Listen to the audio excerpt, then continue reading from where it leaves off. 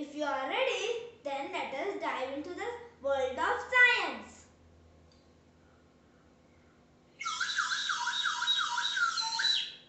Did you hear the melody sound?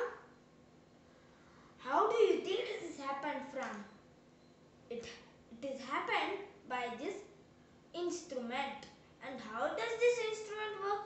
Does it run on batteries or shells? No, it runs on air. As we blow the air through this tiny hole, and when we are moving the string, the air vibration happens and out comes a melody sound from the groove. Lots of wind instruments are there. We should make them work utilizing air. We can make lots of our own instruments utilizing air.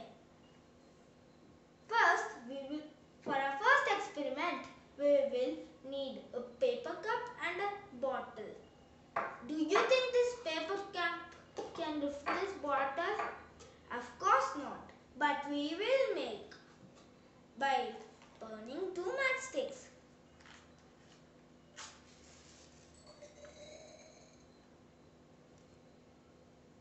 We will wait till the flame is off.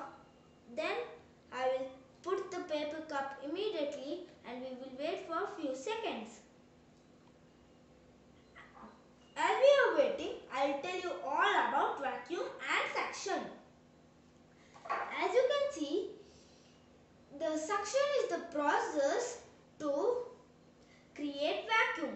Vacuum is nothing but air. As you can see, the flame goes off. How does the flame goes off? Because it utilizes all the oxygen inside the bottle. And then when it uses all the oxygen and the oxygen power is cut off, then the flame goes off. Then contracts and attracts the vacuum and suction. In real life, do you think we will burn matchsticks and seal anything? This is the process to seal food. And do you think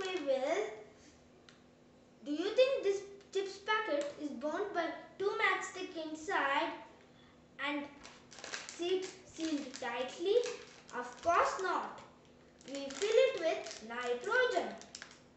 Nitrogen does not react with any chemicals.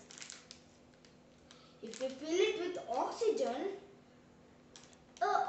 oxygen is a naughty gas.